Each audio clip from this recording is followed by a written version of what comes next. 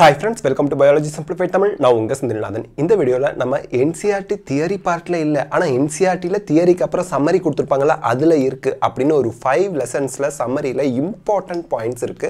அத தான் குமுலேட்டிவா எடுத்து உங்களுக்கு இந்த வீடியோல கொடுத்துருவோம். சோ இது பேஸ் பண்ணி क्वेश्चंस கேட்டா நீங்க கரெக்ட்டா ஆன்சர் பண்ணி மார்க் வாங்கிரலாம். ஓகே. அப்படி some points are not in theory part. Theory partல NCERTல சில பாயிண்ட்ஸ் இல்ல ஆனா சம்மரில இருக்கு அப்படிங்கற 5 லெசன்ஸ் ஓட இம்பார்ட்டன்ட் பாயிண்ட்ஸ் என்னங்கறது தான் கடகடன் பார்க்க போறோம். இப்போ செல் the unit of lifeல தியரி பார்ட்ல வந்து பாத்தீங்கன்னா endoplasmic ரெட்டிகுலம்ல RER rough endoplasmic reticulum protein சிந்தசிஸ்க்கு help பண்ணுது. அதுல இருக்கக்கூடிய ribosomes ஹெல்ப்னால smooth endoplasmic reticulum lipid சிந்தசிஸ்க்கு help பண்ணுது அப்படினு தான் கொடுத்திருப்பாங்க. பட் இங்க வந்து பாருங்க endoplasmic reticulum ER helps in the transport of substances, synthesis of proteins, rough endoplasmic reticulum protein synthesis பண்ணும்.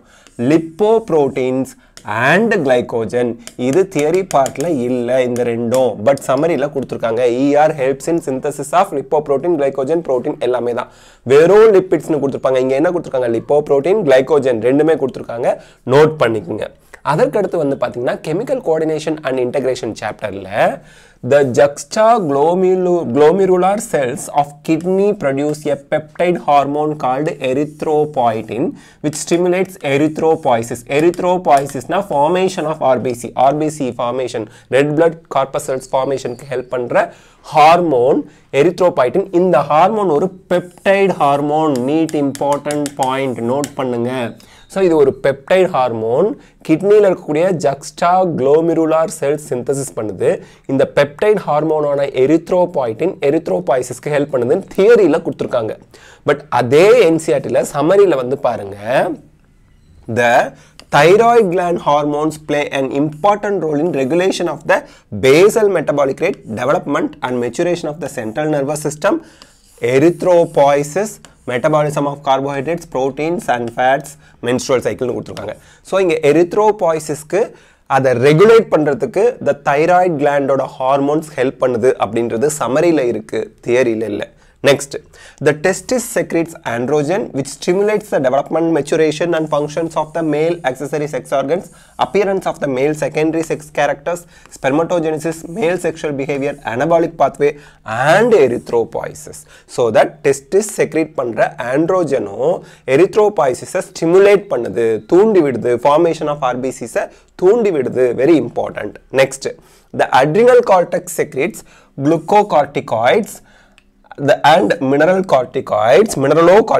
In the glucocorticoid stimulates gluconeogenesis, lipolysis, proteolysis and erythropoiesis, cardiovascular system, blood pressure and glomerular filtration rate, and inhibit inflammatory reactions by suppressing the immune response அப்படினு கொடுத்திருக்காங்க.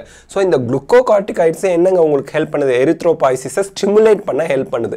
இந்த மூணுமே erythropoiesis சம்பந்தமான இந்த மூணுமே the thyroid gland hormones வந்து regulate பண்ணுது, the testis வந்து ஸ்டிமுலேட் பண்ணுது erythropoiesis formation of RBCs.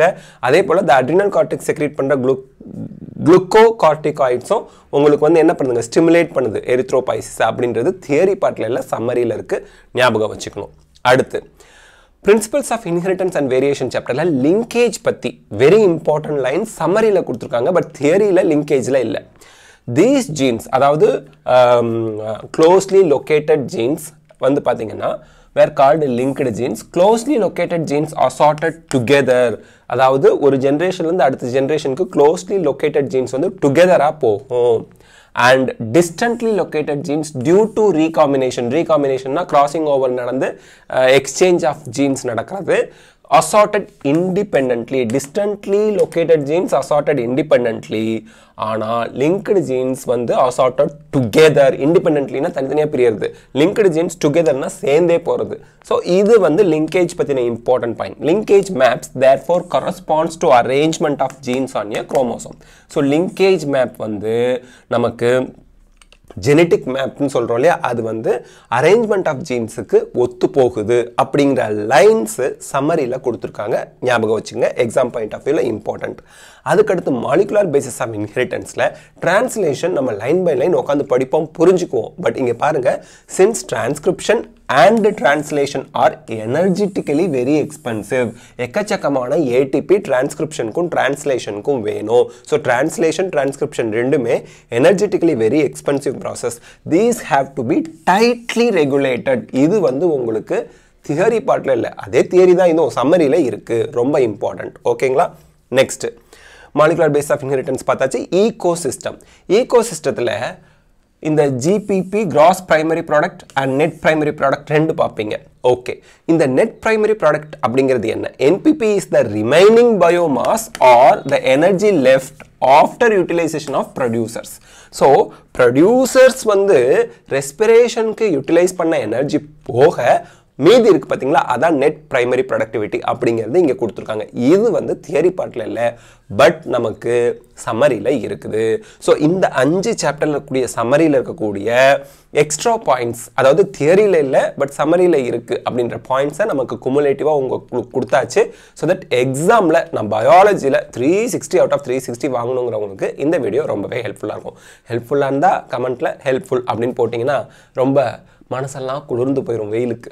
Thank you. இந்த வீடியோ உங்களுக்கு பிடிச்சிருந்தா லைக், ஷேர், கமெண்ட் பண்ணுங்க. பயாலஜி சிம்பிளிஃபைட் தமிழ் சேனலுக்கு சப்ஸ்கிரைப் பண்ணுங்க. Because your support is our strength. Thank you.